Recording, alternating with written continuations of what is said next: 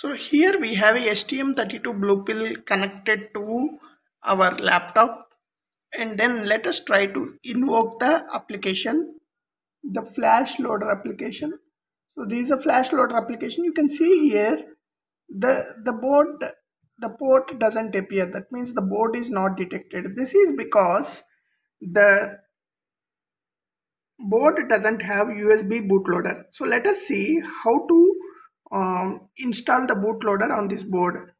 Now we have connected STM32 Blue Pill board to UART to TTL converter, so which is plugged into the laptop. Here you can see here, and from this UART to TTL you have TX, RX, and then you have 5 volts and ground that are connected.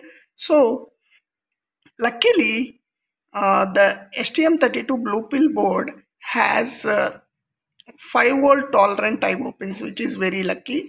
So because of that, we have given 5 volts directly to this board here, and ground. These are 5 volts and ground, and then we have A9 and A10 pins here. If we slightly go underneath, we can see A8, A9, A10. Okay, so these are basically TX and RX pins, which are connected to the corresponding RX and TX pins on the UART to TTL converter board. As we connect the board, let us try to invoke the demonstrator, the flash loader demonstrator, and we have seen that we have converted UART to TTL converter and then use the STM32, right? That means we are using the UART bootloader basically. So now when you drop down, you can see the board got detected, okay, which is on COM6. So to program this board, basically we need a UART to TTL converter. Now this basically is a very tedious thing to do, right? We have seen how the breadboard is connected and it is very difficult.